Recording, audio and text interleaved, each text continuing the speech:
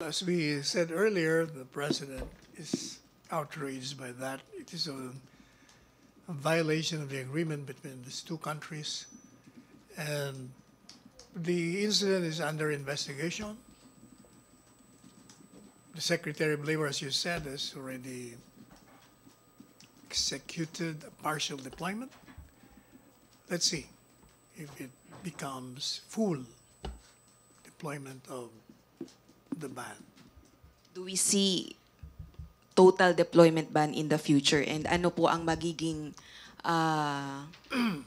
ano po ang magiging pinakadahilan para magpatupad ng total na deployment That depends. That depends. That depends.